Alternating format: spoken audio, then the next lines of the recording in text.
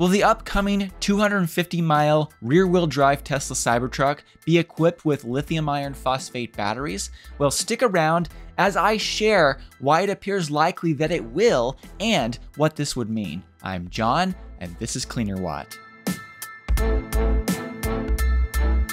While lithium iron phosphate batteries are less energy dense and thus are not suitable for long-range vehicles, these iron-based batteries generally last longer, are safer, and can be regularly charged to 100%. While the nickel manganese cobalt 4680 cyber cells that are used in the tri-motor and dual-motor Cybertrucks, while that chemistry is necessary to give that truck over 300 miles of range, with the rear-wheel drive version of the Tesla Cybertruck that's supposed to be available sometime in 2025, that 250-mile range estimate that Tesla gives for the truck, to me, that seems really fitting for a lithium iron phosphate chemistry. And I believe that an LFP battery pack in the Cybertruck with a rear-wheel drive powertrain could provide that amount of range. Let me explain why this makes a lot of sense and that the math does match up. Now, first of all, we need to address the issue of the structural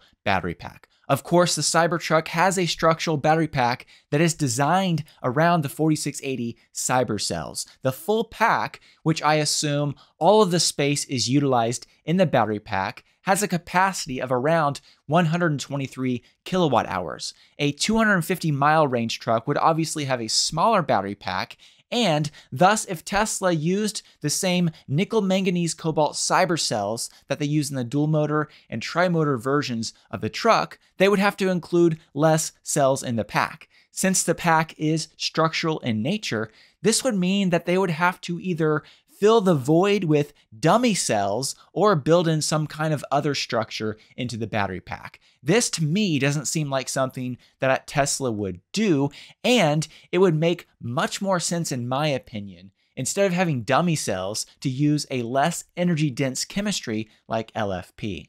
Tesla, of course, already utilizes lithium iron phosphate batteries in their standard range vehicles. The rear-wheel drive Tesla Model 3 is equipped with lithium iron phosphate batteries, and not in the USA, but in other markets, the rear-wheel drive Tesla Model Y is also equipped with lithium iron phosphate batteries. So Tesla already has a track record of using these batteries in standard range vehicles. So a standard range Tesla Cybertruck with LFP batteries would make a lot of sense. And using LFP batteries in the Cybertruck would free up more 4680 cyber cells, not only so they could produce more dual motor and tri-motor Cybertrucks, but also to potentially use these batteries in the Tesla Semi and future vehicles as well. This, of course, brings up the question, what format of lithium iron phosphate batteries do I believe Tesla will use in the Cybertruck if I'm right? Well, it could manufacture 4680 batteries with an LFP cathode chemistry, and that is a possibility, and I'll talk about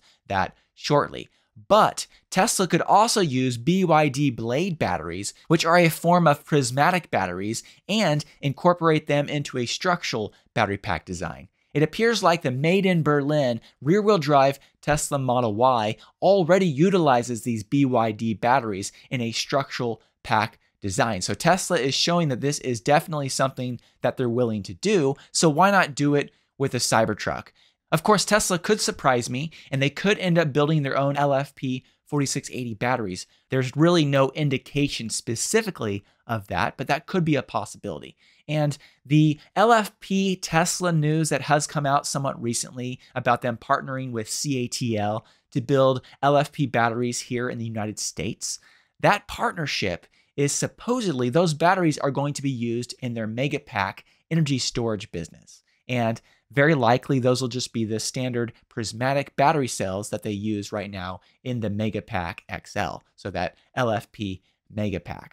So Tesla building 4680 cyber cells with an LFP chemistry, at least initially, doesn't seem like it will happen. Okay, so now that I've covered why I believe it makes a lot of sense, I now want to dive into some of the numbers and show that I believe an LFP battery pack would be enough to power the Cybertruck 250 miles, no problem. So let's dive into some comparisons using the rear-wheel drive Model 3 as an example.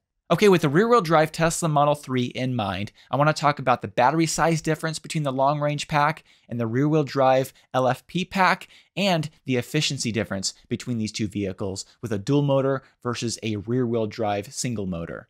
The rear-wheel drive Tesla Model 3 that's sold in the United States has an LFP battery pack with a capacity of around 60.2 kilowatt hours, whereas the long-range all-wheel drive version of the vehicle has a battery pack capacity of around 81.4 kilowatt hours. So the LFP rear-wheel drive battery pack has around 26% less capacity than the long-range all-wheel drive battery pack. Doing a little bit of math, when it comes to an efficiency comparison, the long-range all-wheel drive Model 3 is somewhere around 8% less efficient than the rear-wheel drive Model 3. There's one more Model 3 comparison that I want to do before I move over to the Cybertruck, and it comes down to pack level energy density. The rear-wheel drive Tesla Model 3 that's sold here in the United States, that vehicle is equipped with CATL LFP batteries. And according to EPA documents, the pack level energy density of that vehicle is 126 watt-hours per kilogram. In comparison, the long-range all-wheel drive Model 3 that's equipped with 2170 batteries sold in the United States, that pack level energy density is 174 watt-hours per kilogram. This means that the LFP battery pack in the rear-wheel drive Model 3 is around 27.6% less energy dense than the 2170 equipped long-range battery pack. Now, I do want to mention right here that although the numbers that I just discussed compared a 2170 battery pack to a CATL battery pack, and I mentioned earlier that I believe the Cybertruck, if equipped with LFP batteries, it would be a BYD Blade battery pack.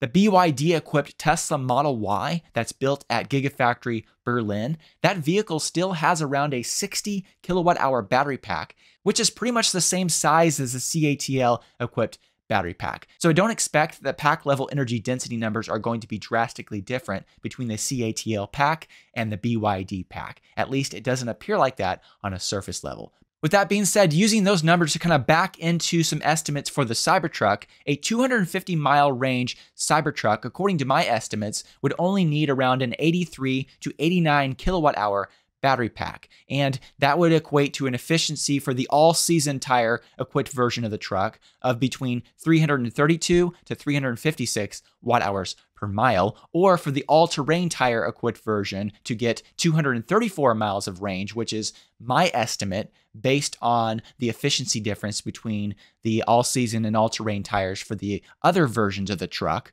My estimate for the all-terrain rear-wheel drive version of the Cybertruck when it comes to efficiency would be 355 to 380 watt-hours per mile. So based on the numbers that I previously talked about, this kind of efficiency does seem to make sense with a single-motor Cybertruck, and an LFP-based chemistry could easily give the Cybertruck a battery pack that is somewhere between 83 to 89 kilowatt-hours of capacity. Okay, so I've talked about why it makes sense. I've shown that the numbers do seem to make sense as well. What would this mean, and why would an LFP-based battery pack Cybertruck be a big deal?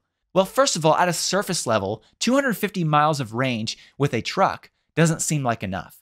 But you do have to remember that with LFP battery packs, Tesla recommends that you regularly charge to a 100% state of charge, which means that you can actually use a larger percentage of the available range in that truck for daily use.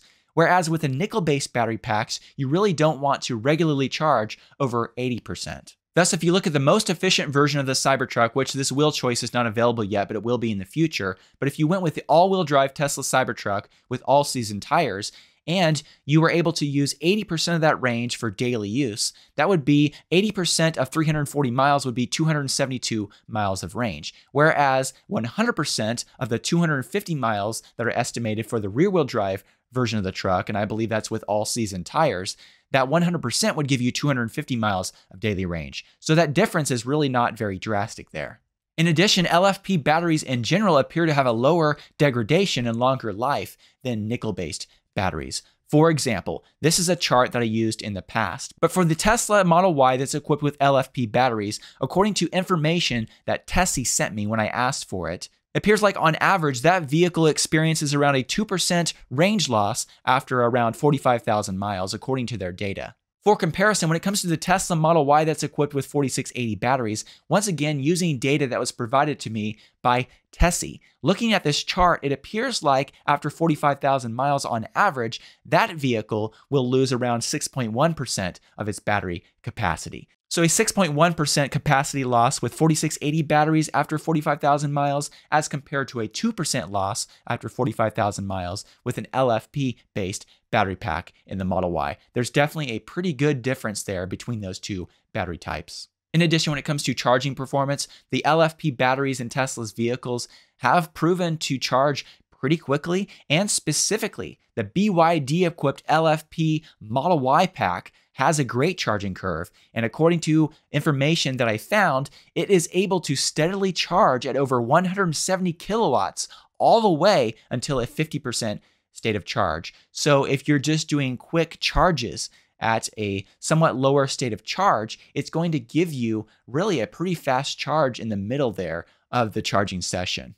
In addition, and this is something that I talked about in depth in a previous video, but if you compare the cold weather performance of Tesla's LFP battery packs versus their nickel-based packs, the LFP battery packs actually do quite well. When it comes to range loss in the winter, the LFP battery packs, at least on the data that I used in that video, and that data came from Bjorn Nieland on YouTube, it appears like the LFP battery packs in the Tesla Model 3 actually lose less range in the winter versus the long-range packs. In addition, when it comes to cold weather charging performance with the LFP battery packs, as long as you navigate to a supercharger in the car's software, this will cause the vehicle to precondition or warm up the battery pack so that when you get to the charger, the LFP batteries will be warm and ready to charge and really should charge decently quickly. So with all that being said, I think it appears very likely that the rear-wheel drive Tesla Cybertruck will be equipped with an LFP battery pack. This is something that I would be excited about, but I want to know your opinion in the comments section below.